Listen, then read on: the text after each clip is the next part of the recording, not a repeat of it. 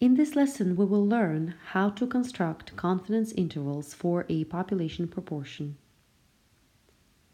To estimate the percentage of a species of rodent that carries a specific viral infection, 150 rodents are randomly selected and examined, and 84 of them are found to be infected. Based upon this, find a 95% confidence interval for the proportion of all rodents in this species that are infected with the virus. Then complete the table below. Carry your intermediate computations to at least 3 decimal places and round your answers to 2 decimal places. I am working with proportion and I'm trying to estimate the true population proportion of rodents that are infected with this virus.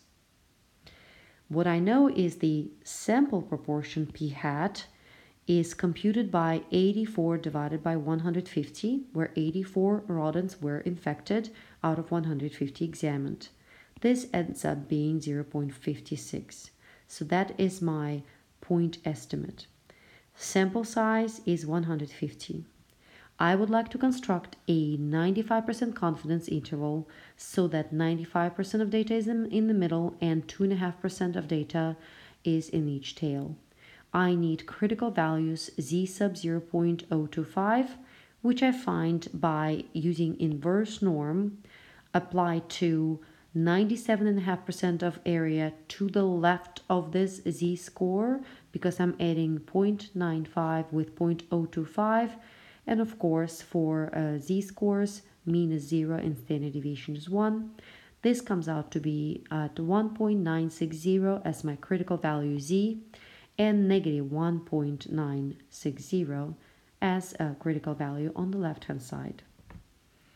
Now it is time to construct the interval using a formula where my true proportion p will be estimated by using the point estimate p hat, and I subtract on the left and add on the right the margin of error, which is computed by taking critical value and multiplying by the square root of p hat times 1 minus p hat divided by sample size n.